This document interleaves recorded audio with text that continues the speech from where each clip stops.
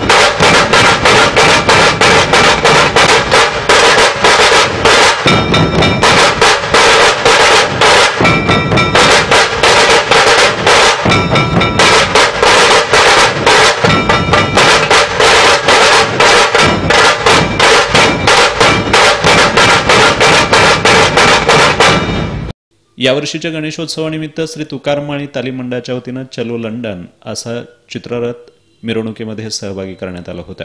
त्याचबरोबर या मिरवणुकीमध्ये मंडळाच्या वतीनं मुलींच्या लेझिम पथकाचाही सहभाग करण्यात आला होता। अतिशय उत्साही वातावरणामध्ये या मिरवणुकीला सुरुवात झाली। दरम्यान या मिरवणुकीमध्ये सुरक्षा रक्षक तसंच पोलीस कर्मचाऱ्यांनी माध्यम प्रतिनिधींना केलेल्या धक्काबुक्कीमुळे काहीसं गालबोट लागलं।